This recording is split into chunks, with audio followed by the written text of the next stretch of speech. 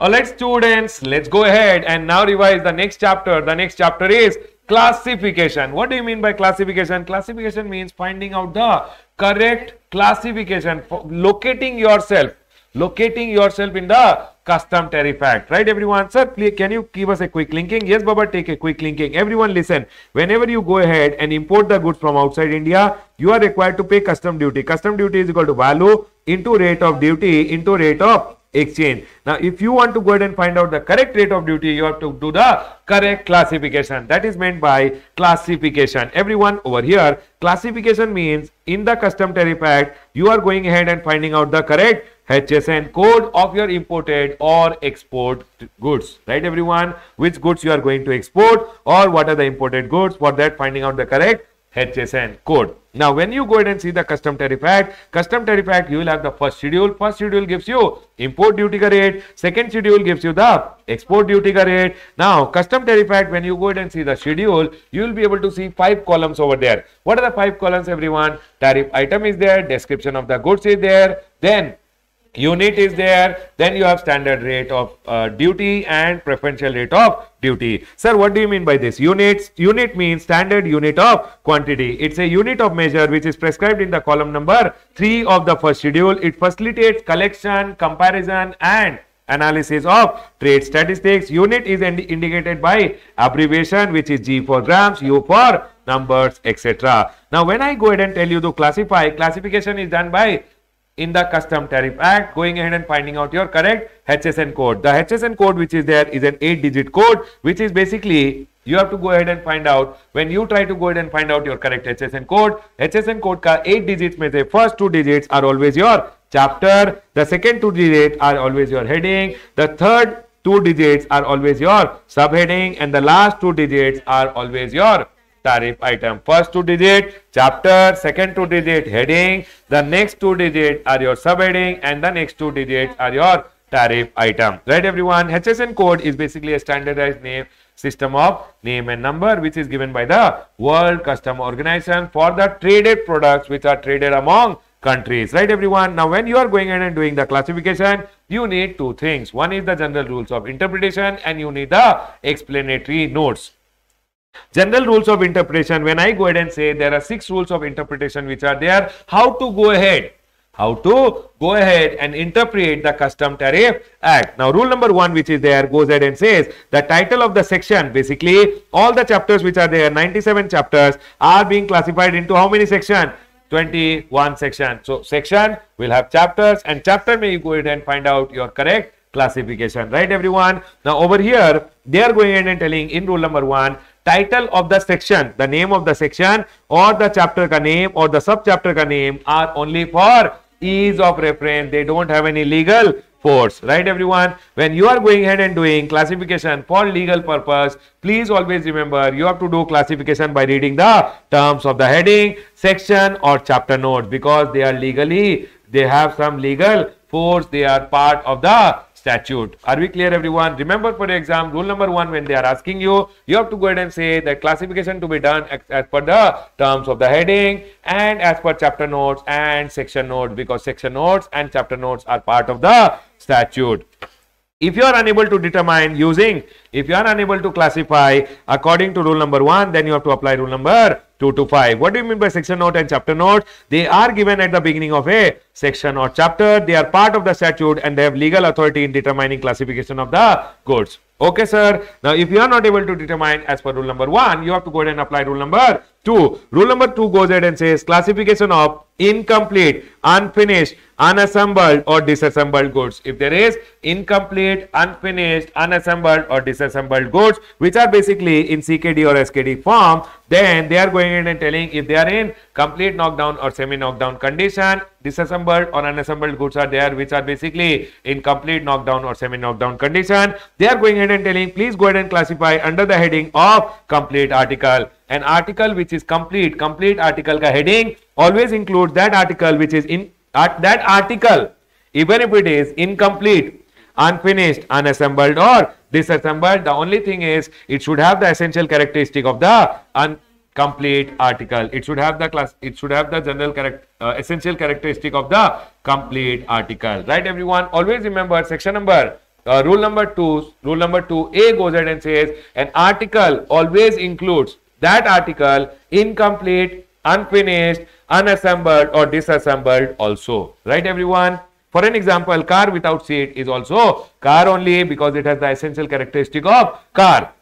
Dismantled cycle will always have the essential characteristic of cycle, hence to be classified as cycle. Now, if you have rule number 2, B goes ahead and says if there is a mixture or combination of material or substances, always go ahead and classify under the main article ka heading include.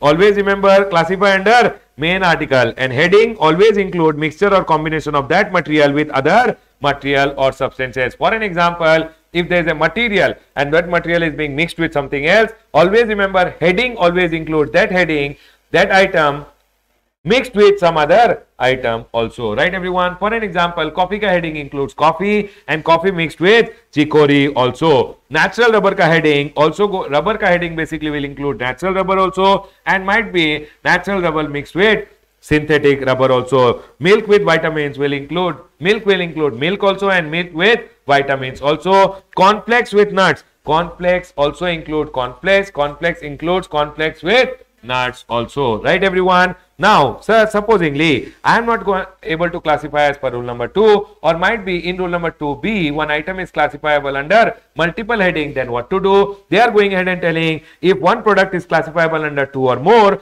then you have to go, if by applying rule number 2B or by any other reason goods is classifiable under 2 or more heading, then you will always have to remember prefer specific heading over general heading. Always go ahead and prefer what? Specific heading over general heading. For an example, leather bag is always classifiable as bag and not as leather item.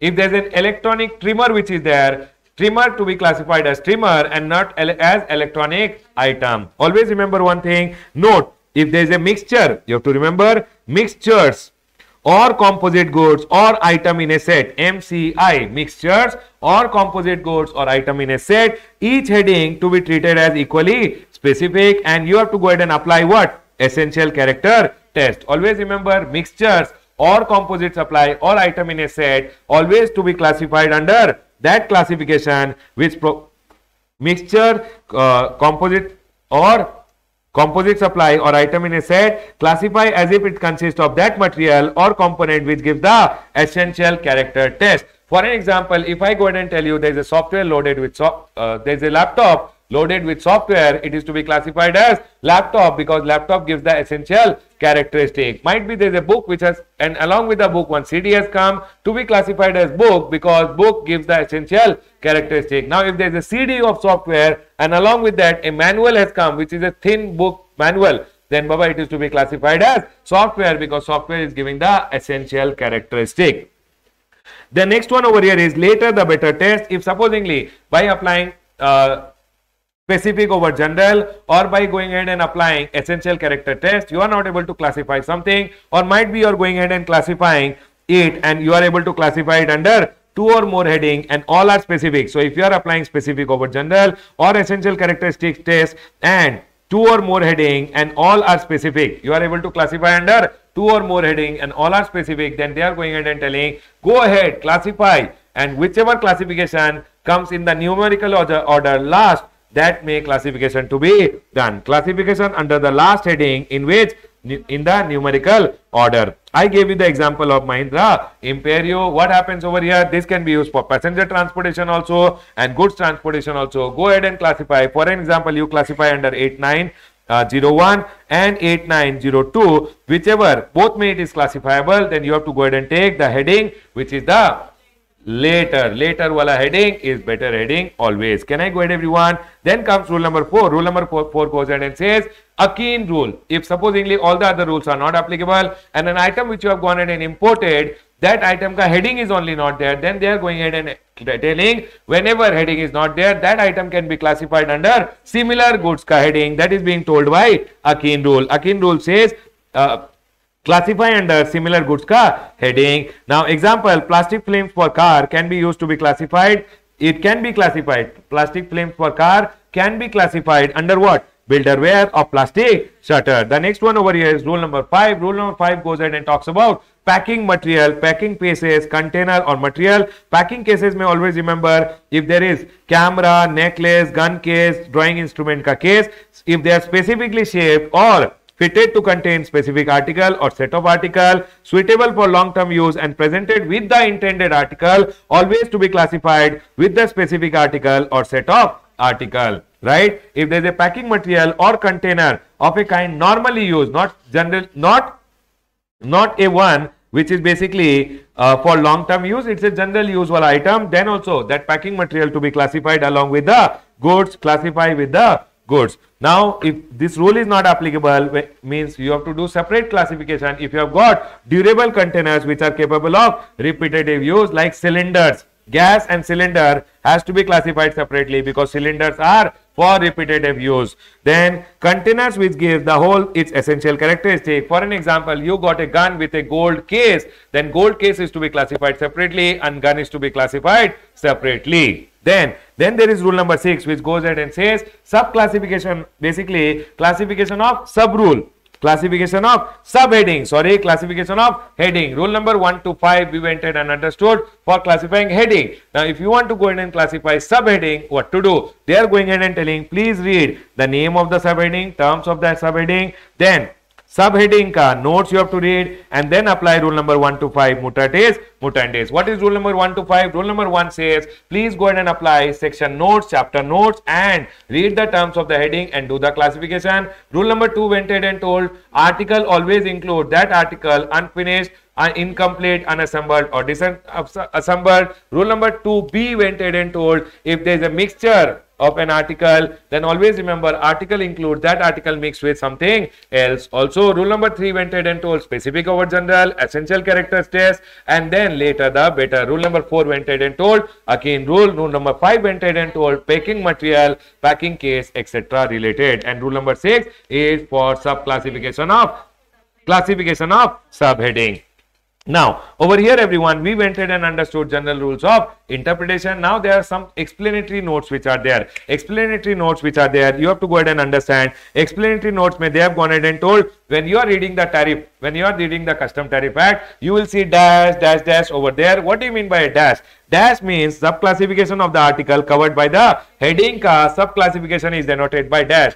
Dash ka sub-classification is denoted by dash dash, and further sub-classification is denoted by dash dash dash or dash dash dash dash. Right everyone? The next one over here is what do you mean by percentage? Percentage in the explanatory note they have gone ahead and explained. Percentage means the percentage of the value of the goods under section number 14, and then they have gone ahead and told standard rate will be applicable if preferential rate is unavailable. Always remember, if standard rate, if preferential rate is not available, then always standard rate will be applicable. Now there is one more thought which is market or trade parallel theory. What do you mean by market or trade parallel theory? If a product is not defined anywhere in the schedule and the section and chapter notes in the Custom Tariff Act, it should be classified according to its common understanding in trade by whom?